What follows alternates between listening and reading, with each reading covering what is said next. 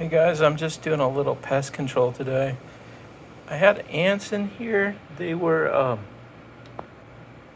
just running everywhere, and I think they were farming these mealybugs that are on the dragon fruit and the passion fruit vines. And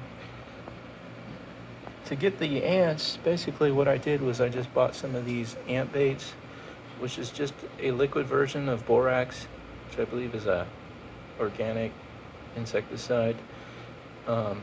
Basically, you just put it here. I put a couple drops on there, and the ants, it's like sugar water. They just drink it, and then they take it back to the nest, and it kills everything in the nest. And I put these up yesterday, and there is not an ant to be found anywhere. I put one down up here where there was a lot of ant traffic, and then I kind of followed them down over there, and I saw where they were going down into a crack in the ground. So I put one next to there, and I think I got rid of the ants, which will be helpful to not spread the mealybugs around so much. And then all I'm doing here is I've got an old toothbrush, and I've got some just 70% rubbing alcohol.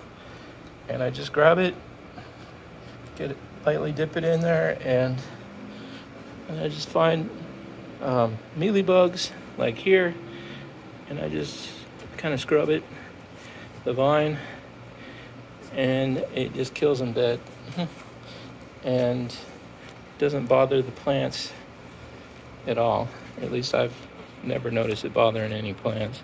So that's the best way I've found for spot treating mealybugs. Before I did that, I went around and I defoliated this whole area,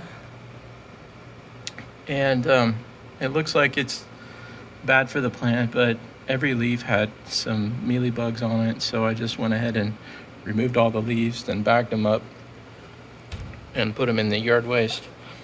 And anyways, it was just from about over there to over here where the bad infestation was. And I have a feeling they might have originated from these dragon fruit. It seems like dragon fruit has mealybugs living inside of it that just come out or something. But anyways, that's just I would say not quick and easy, but sort of safe and a little bit time consuming to defoliate, but hopefully this will take care of that infestation.